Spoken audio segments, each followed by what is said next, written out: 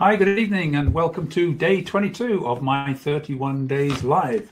Getting close to the end now, yeah, I'm still enjoying every minute of this. Not been a very good day today, I have to admit. Been a bit of flu around. The weather has been absolutely awful, really grey and miserable for most of the day. But we're back tonight now looking at, well, tonight I want to be talking about platform mechanics.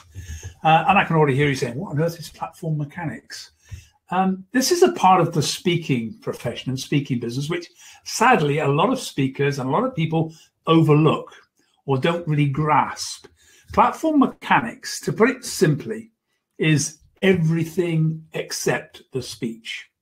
So it's all of the things that go on around you delivering the speech. Now, in the best situation, the audience doesn't notice the platform mechanics, and that's your goal. That's what we're trying to achieve when we're speaking. Now, whether that's speaking live in front of an audience or whether that's dealing with it online here, what you're trying to achieve is that the stuff that's going on around isn't really noticed. It just happens and it just drifts through, and you just take it for granted. So, I must admit, on going live with this, it's still on my early days of it.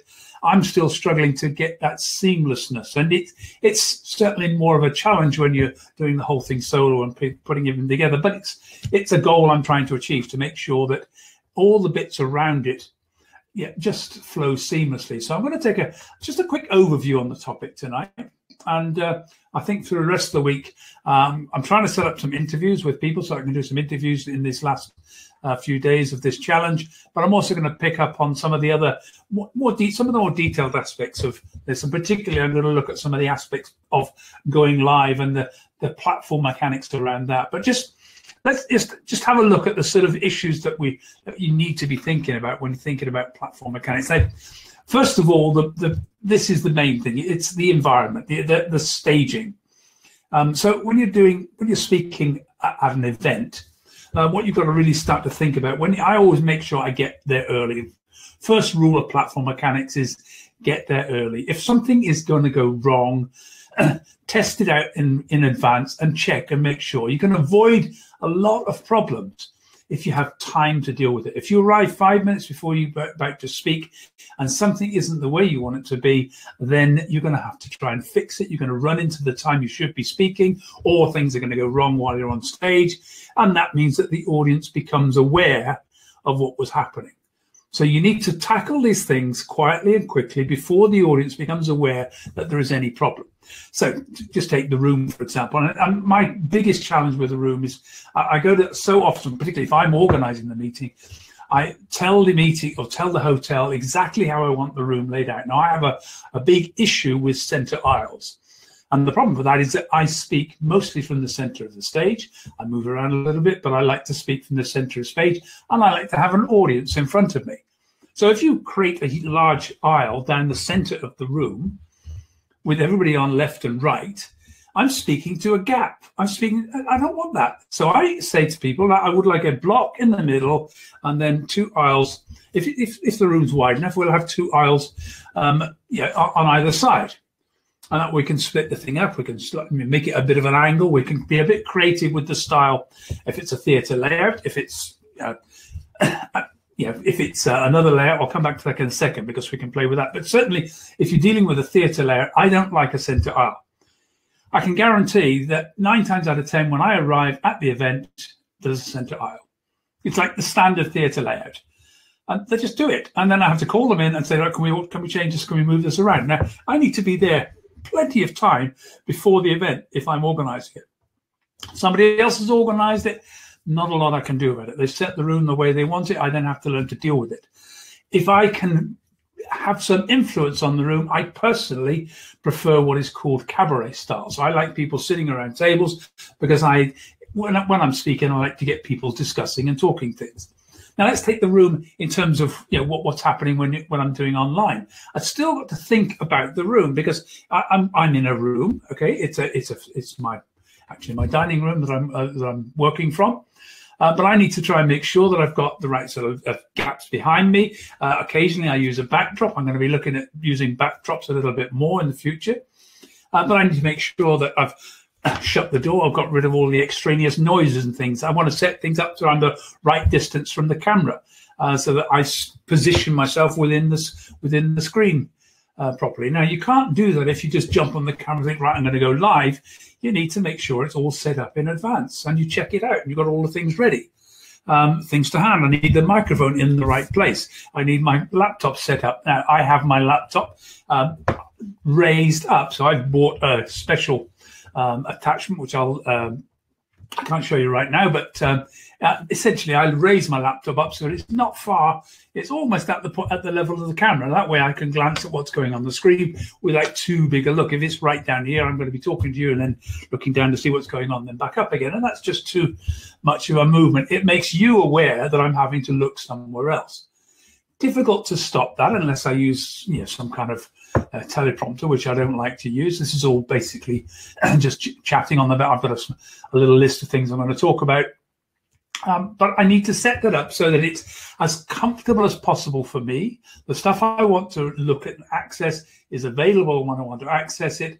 And I'm not too distracting by looking away and moving away from talking to you by talking to the camera.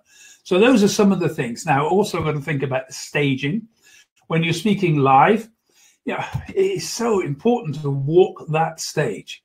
There is nothing worse when you're walking around a stage speaking and suddenly find that there is a squeaky spot on the stage. Every time you walk on something, it creaks because the stage isn't quite level. That will so irritate an audience. And I've seen speakers who are just blissfully unaware that a particular part of the stage was causing a squeak, and they kept walking on it. And the audience is just great. It's grating on them. So all the audience can remember after the speech, oh, that was the one who kept walking on the squeaky spot. Positioning of lecterns, where do you want those to be? Lighting. The lighting is really important. Now, same for here. I've got my lighting. Now, one of the things I had to learn was you don't turn lighting when you're on video straight towards you, because if you do, it just whites out everything. So I was taught a little trick. You take the lights and you shine them against the wall so that the wall reflects back. So that's what's happening here. And that creates a softer light. And there are more things I could do with that. I could put a small, slightly colored light is something I'm going to look at trying to put in here. So I'm looking at trying to make this into more of a studio myself as I'm working through it. But the same thing when you're speaking live, you need to make sure you've got the lighting right. So for example, if you're speaking to a larger audience, very often someone is videoing you on stage and projecting that up onto big screens so that everybody at the back can see where you are. Now, there is an area on the stage that is well lit.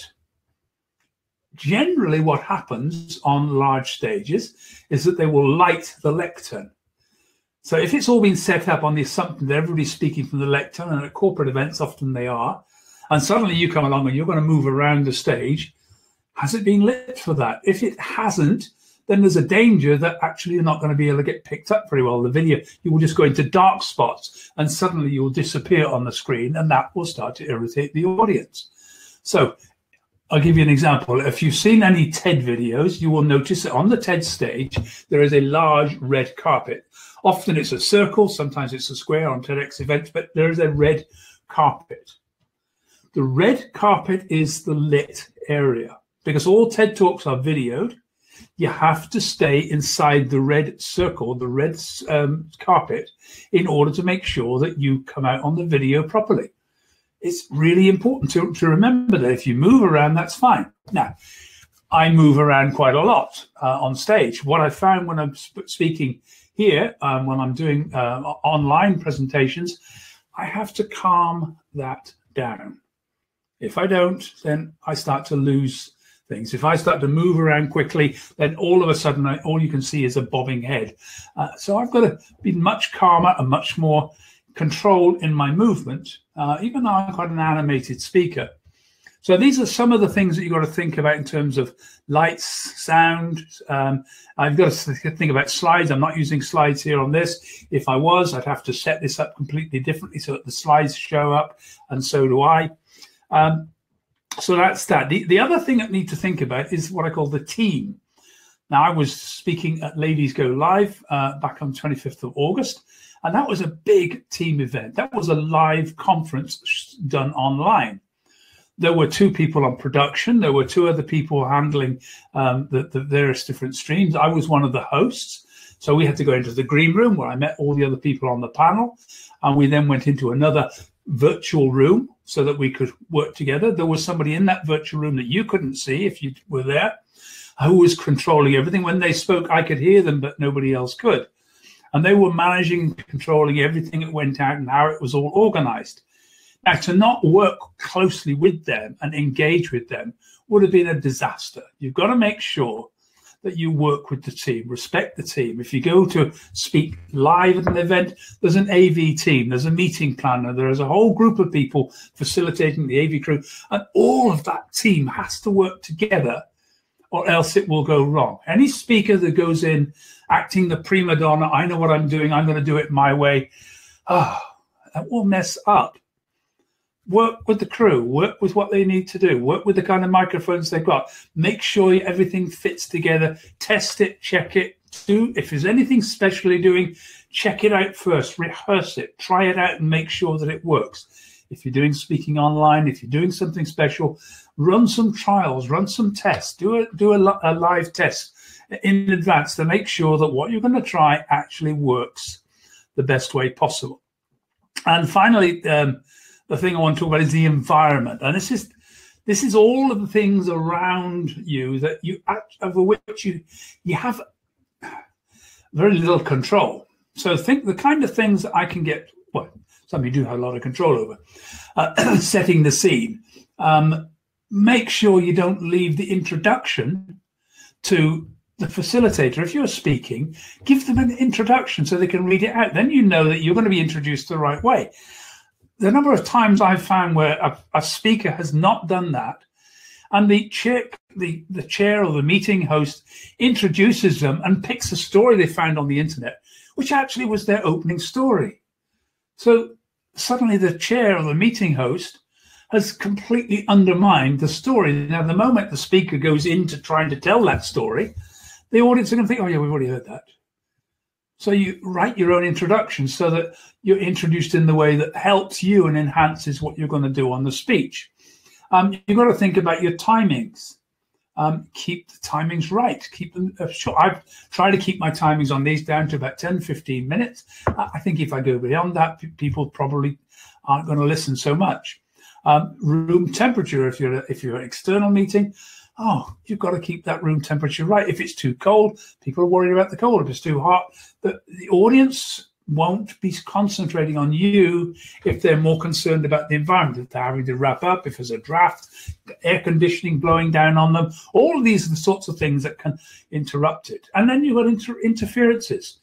Now, I've been in the middle of a speech where all of a sudden someone in the kitchen nearby has dropped a crate of plates, and you've got to recover from that. I've had a waiter walk straight in front of me across in front of the stage. Yet there are all sorts of possibilities. Oh, the worst one, somebody with a jackhammer on the roof of the conference center in the middle of a speech. Now, to some extent, you can't control these, but you need to make sure you've got somebody to handle that, to tackle it, to deal with it, to try and stop it. Make sure as far as possible you eliminate all of those environmental issues, the temperature, the interferences, the timings, all of those things over which you may have absolutely no control when you're on stage. Just try to do everything. Now, finally, think about this. Things will go wrong. In Murphy's Law, there are about 12 Murphy's Laws, but anything that can go wrong will go wrong. Yeah, it's a complex event. Doing a video broadcast, doing a live event, there's a lot of things that can go wrong. Yesterday, if you watched my show yesterday, you'll know that 10 minutes in, or 5, no, I think about 7 minutes into it, and everything shut down. I lost the connection, and we were shut out, and I had to literally reboot quickly. Now, it's not the first time that's happened. It's happened a couple of times in the last 2 weeks, and it does happen. The first time, I didn't realize I could actually go straight back in and get in there very quickly. So what happened was I had set up a 20-minute break before I got back, and I really had to redo the speech and forget about the first one. So I'm learning very quickly how to handle that. But if things go wrong, you need to be prepared to be able to deal with it.